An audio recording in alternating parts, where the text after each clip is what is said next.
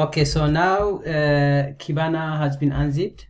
So we go to Kibana, then bin, and we have to start command prompt and go there, cd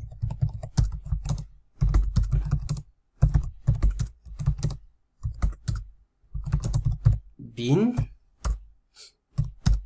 Okay, so once I am here to install xpack, what I do is I just copy this part and paste it here. So this will install xpack to Kibana. So xpack is being installed to both Elasticsearch and Kibana. And Elasticsearch we have already installed xpack, and we have also started it. Elasticsearch is up and running. Now we will install xpack and start Kibana, then we'll start our work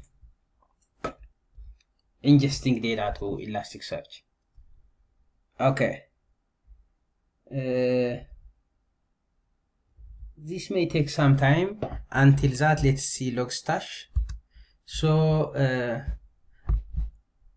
as I said, Logstash is used to transfer data to Elasticsearch, and it is here. And we need in Logstash we need some code that tells Logstash what we are doing. So I have a code here, and it has three main parts. I will include by the way, this code I have uploaded it to my GitHub repository here. Visualize NYC 311 calls with Kibana. It is here. I will include a link to it in the description section if you are interested to have a look at it. So in here, what we do is, as I said, we use Logstash to import data to Elasticsearch. So first we tell it where our data is. In this input section, it is information about the data. I'm giving here the full path to the data, to the NYC 311 service requests. And this one, it is saying start importing, starting from the beginning. Then the second part is filtering the data. Here in this part, I'm specifying the, because this is CSV, this is comma separated values, so the separator is comma. I have the columns here, the different columns in the data. We can see these columns from this website. The different columns are shown somewhere here. They are here, column names. We can see all of them, all 53 columns are here. So in this part I am specifying the column names.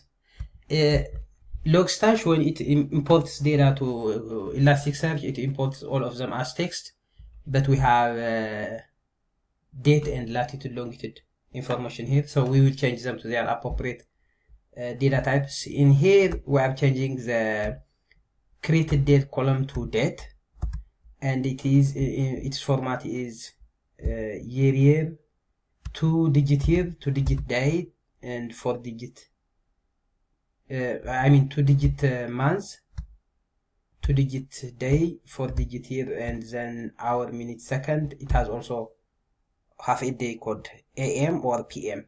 We can see it, by the way. I can quickly show you.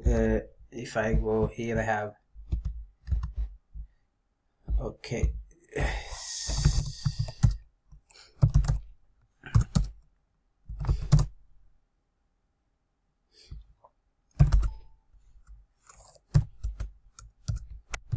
my data is in here.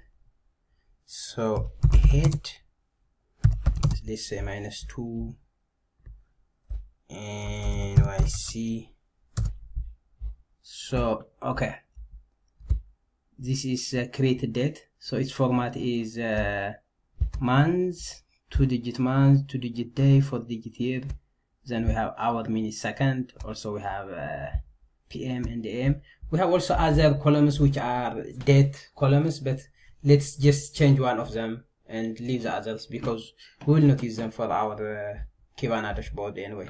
So that is what we are doing here. we are specifying the date format and changing it from text to appropriate date.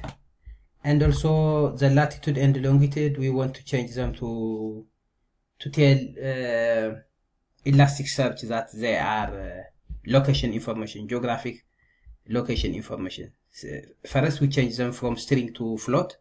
After that we are changing them to location, and this location we have to later, as I will show, we have to tell Elasticsearch that this location is a geo point, or it is a geographic information column. So this is a template. This template, it helps me to tell Elasticsearch that it should consider location as a geo point.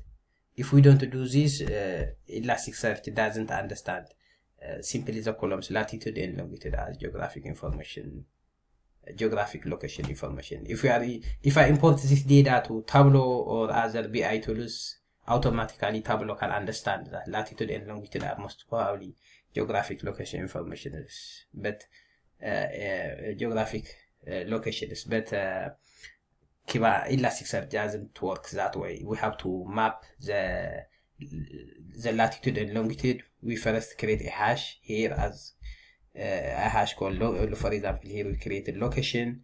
Then this location we map it to geopoint data type in Elasticsearch, as I will show later. Okay, so let's see if our installation is complete. Okay, so XPack is now installed to Kibana also. Okay, so what are the steps we need here? Once we install XPack, we have to start Kibana. And to start Kibana, we go to the Kibana folder, bin, and double click this one, kibana.bat. This will start Kibana. Okay. Until it starts, the next thing is we navigate to this one, localhost. The port is 5601. So let's copy this. And to log in XPack, it needs login credentials, and we have the username is Elastic and the password is changeable.